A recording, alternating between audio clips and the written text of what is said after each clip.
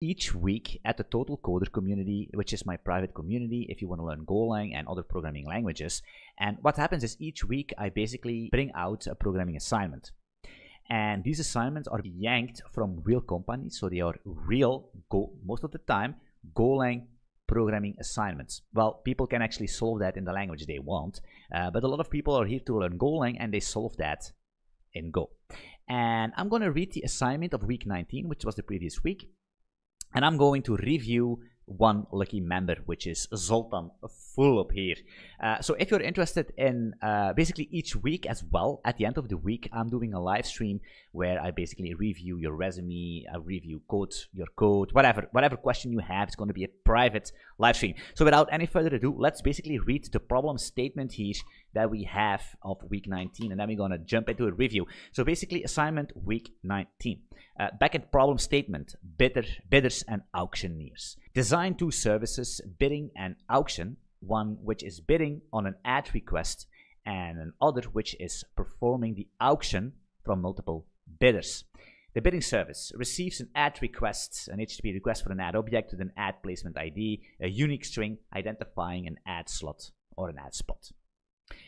Every ad request should be responded with an ad object that should contain at least an ad ID, a bid price. In case the bidding service does not want to buy an ad slot, right? If we don't want to buy an ad slot, the service call should return a 204. This can also be in a random order, right? In case the service bids for an ad request, it should return an ad object with an 200 status code. This is the bidding service. Then we have the auction service. The auction service shall call multiple bidding services, right? So we have an auction service. It's basically going to call multiple bidding services. At the same time, the auction service gets all the bids available from associated bidding services as a 200 status code response for valid bids. The auction service should accept an ad placement ID in an external exposed API. The auction service selects the bid for an ad placement with the highest bid price amongst services. So you're basically going to spin up a bunch of requests, and then you're going to aggregate and get the best bid price. Basically a very well realistic example for these advertising brokers, right? Auctions actually. So the auction service should have a safety circuit to prevent bad bidding services from increasing latencies. Okay. I already see it coming. If a bidding service does not respond with 200 milliseconds, the auction service should not accept the bid for auction from that bidding service. This is such a good example, right? This is such a good assignment. Your code will be tested by making a call. Yada yada. That's fine. That's fine. That's all things. So this is that's actually why I'm doing this on this YouTube video, because it's such a cool thing that actually brings Golang completely at the #1 spot of languages to solve this in. So without any further ado, let's open up Zoltan's code here. So you need to understand that Zoltan basically is not a Golang professional. He's here to learn Golang, right? He's here to learn. So basically the first thing that I see is this project root. I like it because I see a readme which has some installation guides here. Clone the repo, navigate, make run. That's nice. We have a make file. Good. We have Docker files, amazing. A Docker file for the bidding service and a Docker file for the auction service, because we need to have, correct me if I'm wrong, we need to have a couple of bidding services up and running, and the auction is going to query them all, right? And then get the best bid.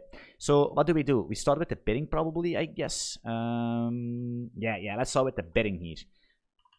Wait, let me double check here. Yes, let's do the bidding. All right, we have a main, very simple. Handle func/bid, the bid handler, and it's listening to a hard-coded port. You could say, yeah, but the port should be in a configuration variable. Yeah, maybe, but hey, nonetheless, I like what I see, not too much. So let's go into this bidding handler here. We have this add object, perfectly fine. We have a UUID here, add ID with underscores. That's preference, that's nice. Bid handler. What do we do here? We have, okay, simulate not bidding and returning no content. So what he's doing, because if we check this, actually, I like this already, because if you check what they say here, that can I quickly spot that? Yeah, here, for example, in case the bidding service does not want to buy. So he's basically simulating a random event that the bidding service do not want to buy, right? And it's going to return with a 204. And they actually said it can also be in a random order, right? So what he's doing here is basically saying, hey, we're gonna take a random integer between 0 and 10, and if it's smaller than 2, we basically going to return the status no content to simulate that, like that. Bit price, a random price here, that's good. So also pretty cool that he's basically working with integers, because a lot of people work with floats, and that's not the best idea if you work with financial instruments, with financial numbers. Integers are the way to go. But hey, just a small thing here, which is good, right? He using int is fine. So random bit price. Then we're gonna create an add object. We're gonna create a new ID here, the bit price, and then we're gonna say, yo, content type application JSON, and we're gonna return it like this. Hey, I like what I see here. You know what I mean? I like what I see. I think they want us to use a standard library. Not quite sure. I thought I saw that, but it doesn't really matter. He's doing that, so that's already good. All right, so this is basically the bit service. I don't like a space here, but hey. We're gonna probably boot a couple of these, and then we're gonna query them from the auction handler, the auction service, which is another. I really like this, because even though you have this contained package, right, the main that's going to be built in a Docker file here, and then we have the auction, which is the same thing. I really like the structure here with a test as well. Here the same thing. Let us quickly inspect the test here. You see, using the HTTP test new server, amazing. Get this thing, do some checks. I like it. This guy probably never wrote any Golang, right? Or just a couple of months or whatever. He's not a specialist at all, and he does this. This is amazing. I'm gonna lie. Main here, bidding. So the server up and running here. Again, hard-coded port, but that's just nitpicking. But I can imagine if you're doing a job interview, sometimes they're gonna say, "Hey, why is this hard-coded?" Because they want to see how you handle configuration. Maybe I think actually that's a very important thing to take in consideration. Is that let them know. Let them know you do an OS get env or something else. You know what I mean? That's good. Handle func slash right byte. Welcome to the auction service. Okay, this is a thing. It doesn't really matter. It's like a little bit of an HTTP menu, but it's fine. Handle func slash auction. That's where it happens. Let's go to this auction handler real quick. So the main, I like it small. I would do some flags here, some flags or some other configuration. You know what I mean? But it's fine here, right? Alright, auction handler. Let's close this thing. Again, the space here. Hey, here's what it is. The bidding service response. Okay, so the bidding service is going to return with an add ID, which is basically the add ID from the best, from the auction, from the bidding service, right? That ID that is returning, and then a bid price. So here is getting interesting. This is basically where the magic happens, right? The add placement ID. We're gonna query this thing. Okay, that's fine. I'm gonna do a print here. You could use an slog or something, and I don't really like a log println. You would do an slog structured logging, in my opinion here. But hey, that's just one caveat. Here the bidding services, right? So he creates an array of bidding services, which is perfectly fine, hard-coded, but that doesn't really matter, right? Doesn't really matter. You could say service discovery and all that shenanigans, but that's out of scope. Create channels to receive bid responses and errors. So he's going to create a channel of bidding service response. It's a pointer. Really don't know why we need a pointer here, but still. And the length of bidding services, that's fine. And then he's probably, yeah, he's does the same thing with these errors, right? So what you could do is make one structure and use that to basically use as your channel. He basically decided to create an bid responses channels and also 3 error channels. And then a sync wait group, probably to basically wait until all these requests are basically completed, right? So he's basically looping over the bidding services, which are these endpoints here.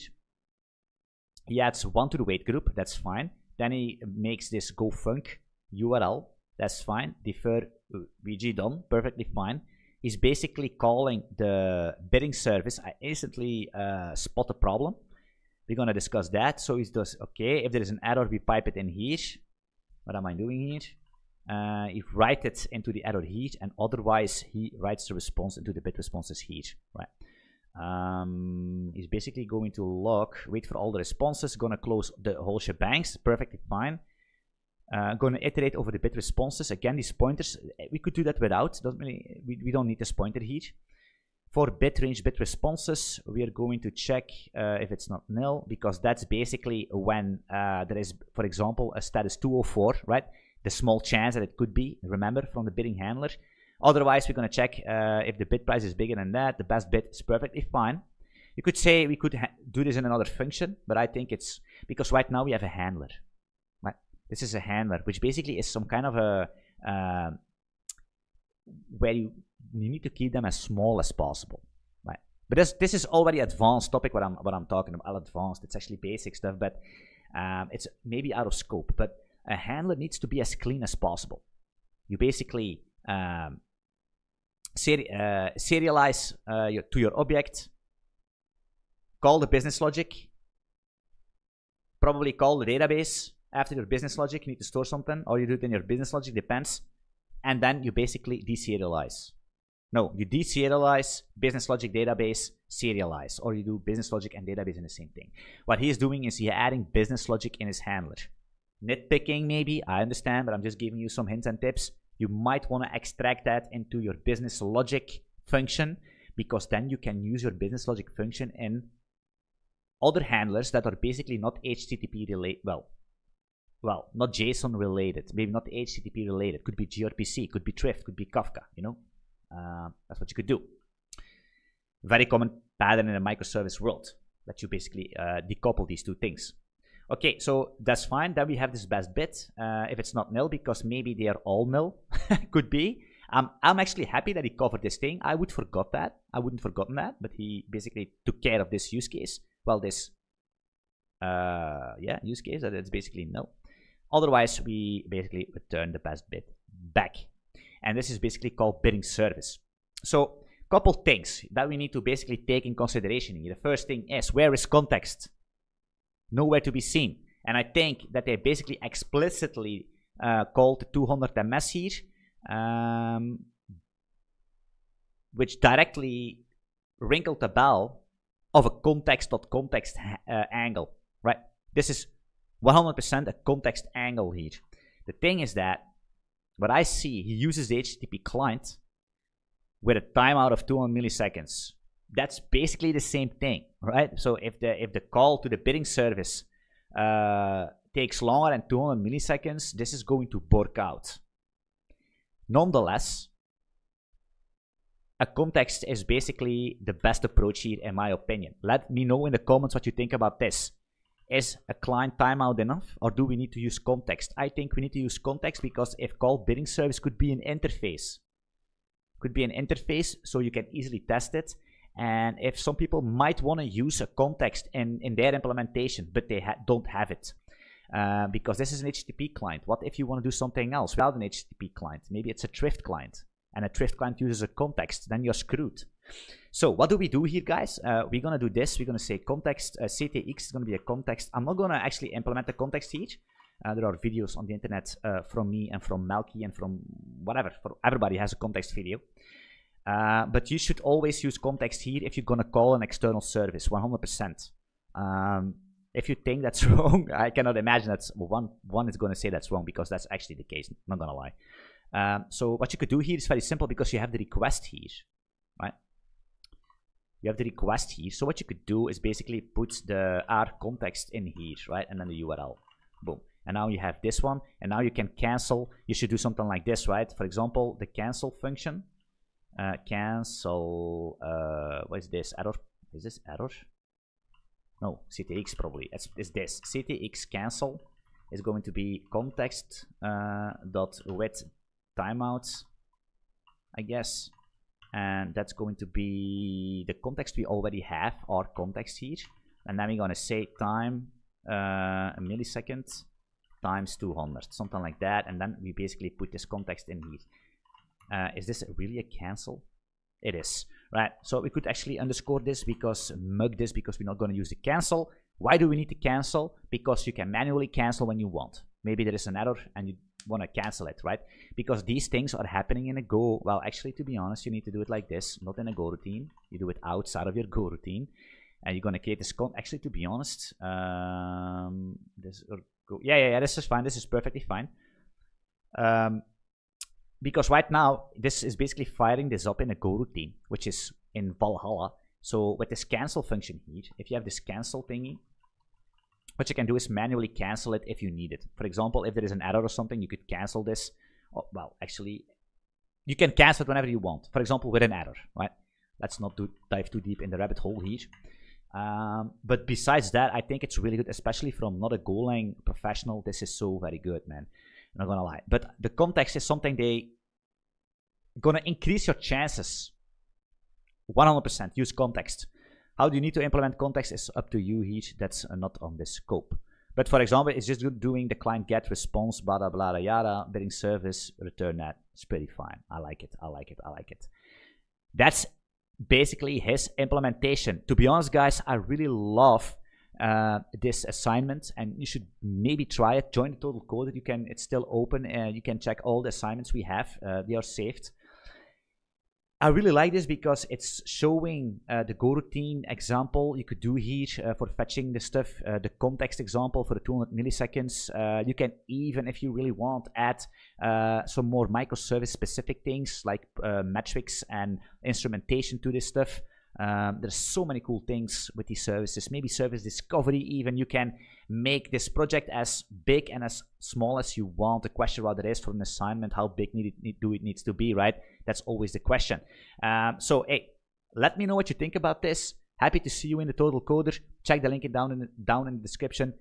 If you like the videos, subscribe to the channel, give me a thumbs up, and leave some questions in the comments. I also have a Discord community. You can join that for free. Thanks everyone for watching this, and I'm looking forward to see you in the next one. Love you all.